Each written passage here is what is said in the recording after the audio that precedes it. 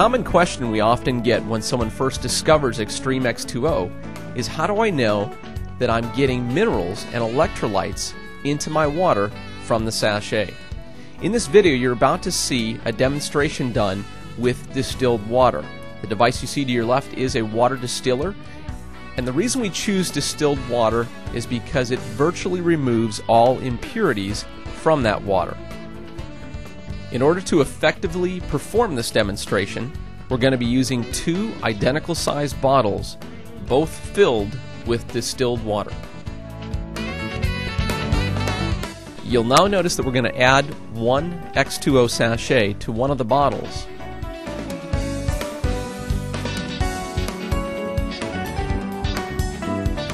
In order to activate the X2O sachet and start the transformation process within the water, you'll notice that we shake the bottle vigorously for a few seconds.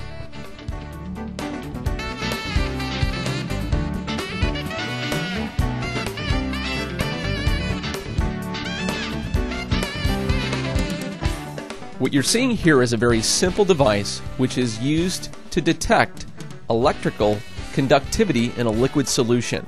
In order for that liquid solution to be able to conduct electricity, it must contain minerals and electrolytes. If it did contain minerals and electrolytes, you'd see the light bulb at the top of this device illuminate.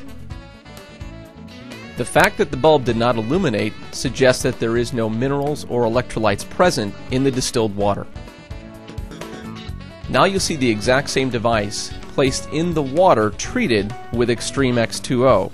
Although there's been no visually apparent change in the second bottle with the X2O sachet, you'll notice that in just 8 minutes time, when we place the tester into that second bottle, that the light bulb illuminates, thereby proving that the X2O has already released vital minerals and electrolytes into the water.